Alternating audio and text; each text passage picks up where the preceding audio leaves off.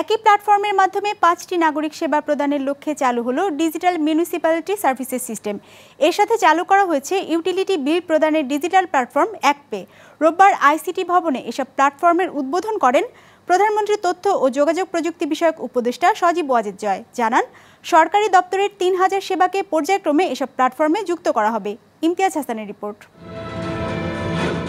বিদ্যুৎ, গ্যাস ও পানির বিল থেকে শুরু করে সিটি কর্পোরেশন বা পৌরসভার বিভিন্ন সেবার ফি যা পরিশোধ করতে এখন আর যেতে হবে না ব্যাংক বা সরকারি দপ্তরে, কেননা এসব পরিষেবার বিল দেয়া যাবে একটিমাত্র প্ল্যাটফর্ম ব্যবহার করে।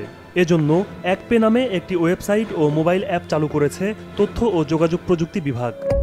একই সঙ্গে সরকারি দপ্তরের 106টি সেবা প্রাপ্তি সহজ করতে চালু করা হয়েছে এক সেবা নামের আরেকটি ডিজিটাল প্ল্যাটফর্ম। এক সেবা প্ল্যাটফর্ম, যেখানে বর্তমানে 162টি সেবা এখন রয়েছে। ওয়েবসাইটে গিয়ে আপনারা অ্যাক্সেস করতে পারবেন একই জায়গা থেকে।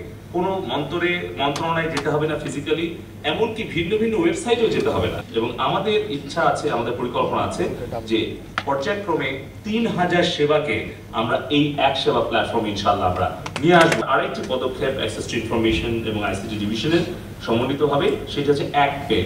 এখন থেকে অনলাইনে মিলবে হোল্ডিং ট্যাক্স, প্রপার্টি ম্যানেজমেন্ট, ই ট্রেড লাইসেন্স সহ সিটি কর্পোরেশন বা পৌরসভার 5টি সেবাও। এজন্য চালু করা হয়েছে digital municipality services system. Pilot প্রকল্পের আওতায় আপাতত যার সুবিধা পাওয়া যাবে ময়মনসিংহ সিটি কর্পোরেশন এবং গোপালগঞ্জ, নাটোর, ফরিদপুর সহ 9টি পৌরসভায়।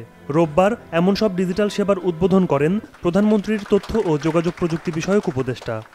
Digital municipality services system introduced as a pilot project of the implementation of e-government master plan is expected to open up a new horizon by making public services easily available through a single sign-up.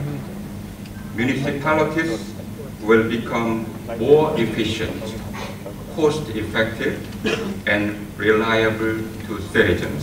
Our goal is that by the year 2021, majority of citizen services will be provided either on their fingertips on their mobile phone or at their doorsteps through our union digital centers. We had moved to number 115 on the UN's digital government index, and he mentioned that our target was that we would move into double digits. I said, why double digits? We have moved up 50 positions, that we will move up another 50 positions in the UN's digital government index within the next 5 years. অনুষ্ঠানে digital বাংলাদেশের e-government master plan রিপোর্টের মোড়ক উন্মোচন করেন ICT উপদেষ্টা। এ সময় 100 জন দৃষ্টি প্রতিবন্ধীকে তাদের ব্যবহার উপযোগী ল্যাপটপ উপহার দেয়া হয়। ইমতিয়াজ হাসান, বিজনেস রিপোর্ট, মাছরাঙ্গা টেলিভিশন।